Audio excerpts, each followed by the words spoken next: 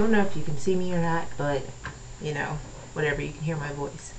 Um, I just recently, one of my roommate's boyfriend, he told me about this whole thing with um, the North Carolina professor who said to, it's so silly, I couldn't even believe it, but he said that in order to get rid of the many problems that we have in this world, especially the ones that are against black people, we need to come up with a solution. And the solution is to find some way to kill every single white person on this planet.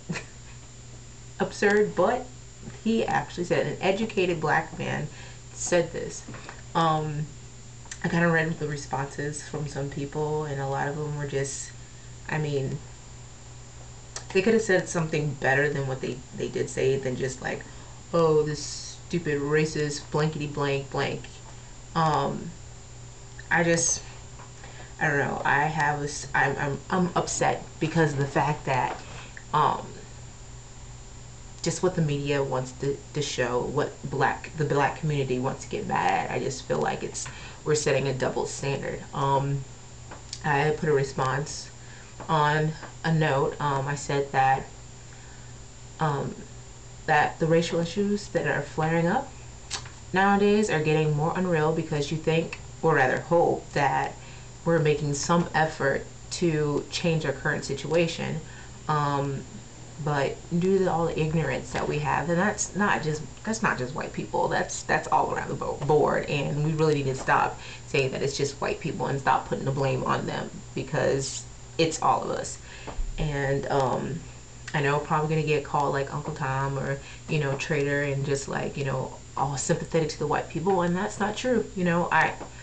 I am a black person, but foremost, I'm an American. I'm human, and being a human takes precedence over any color, any race, as Jake said, race is just an ideology. But basically, I think that, we as blacks, we feel like, we're above that. We can't get called racist because of the fact that we've struggled and everything. Most people this generation have not struggled outside of, their economic standings. Man, black people before, they had to struggle, and they had to struggle a lot to get us where we are, and yet we're screwing it up. So I don't think that has anything to do with white people and them holding us back or whatnot. I think it has something also to do with the mentality of black people and why we can't seem to rise above in the easiest of circumstances. First, I would like to say Michael Richards, he said what he said. I was upset that he said that. I was shocked that he said that. I couldn't believe that he would let those words come out of his mouth.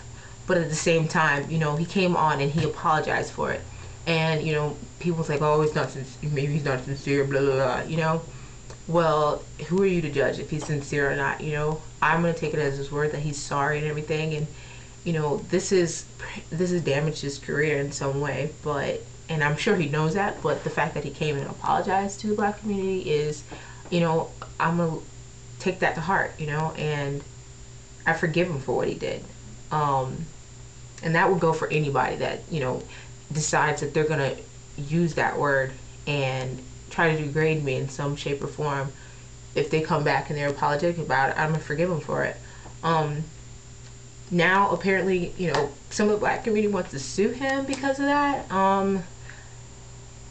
Stupid, okay? I don't understand. Please explain to me. Somebody could try to give me an intelligent argument as to why it is okay for black people to call other black people niggers, but it's not okay for white people to call black people niggers. I understand that it was a racial slur, it was a derogatory term back in slavery times that white people used for blacks. And so it had that derogatory term when a white person says it. But I keep getting the argument, oh, it doesn't mean the same thing anymore, it's something different, blah, blah, blah. Then if that's the case, then why in the world does it sting you so much when a white person says it? I don't get that. I don't get that. If it's changed, if the meaning has changed, then it shouldn't be have that derogatory feeling. You shouldn't feel degraded in some shape or form or offended in some shape or form if that meaning has changed. So maybe it hasn't changed. So my debate is, why do we as blacks choose to use that word? I don't get that. I don't use it. I don't appreciate when other black people call me that, because I have to set them straight, because I don't like to be called that.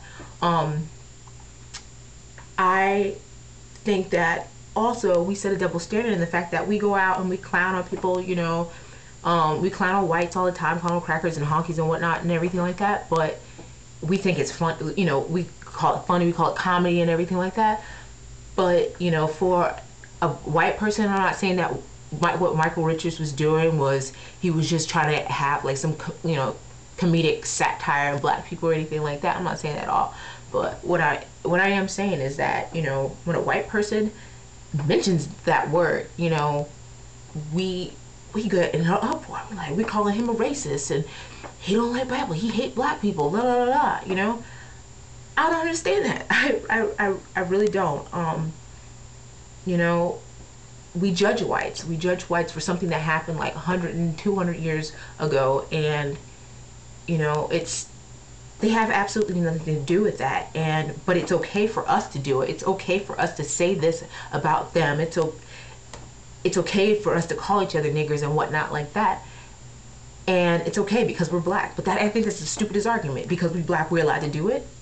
I don't get that. And calling each other niggers, you give permission, involuntary give permission to other people to call, you know, blacks that. I don't like being called that. But then you know, some white person comes up to me and calls me a nigger, and then wonders why I get offended because, oh, well, I heard some black person calling another black person that. Well, that's not me. But because they heard that, because they see you setting the example, then they think it's okay. And I'm not saying that's right and that's smart, but that's what they do.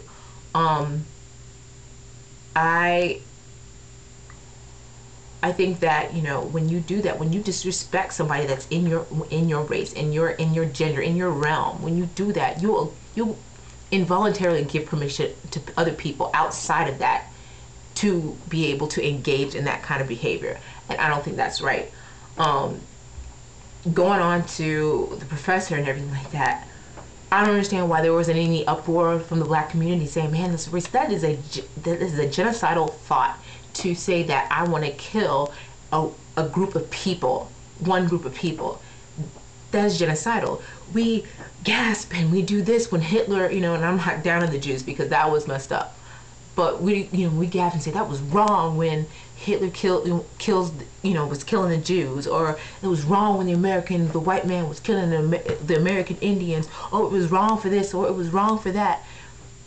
But when a black man, all of a sudden it's okay, and it's deemed acceptable when a black man says he wants to do that about a white man. I don't understand that. And what I'm trying to say is that we were created to be one people.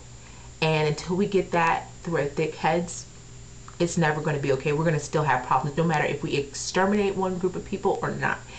We don't need to be trying to exterminate one person. What we need to be doing is trying to exterminate the hate, the ignorance, and the fear that is in the society. And that's the only way we're going to get rid of some of these problems that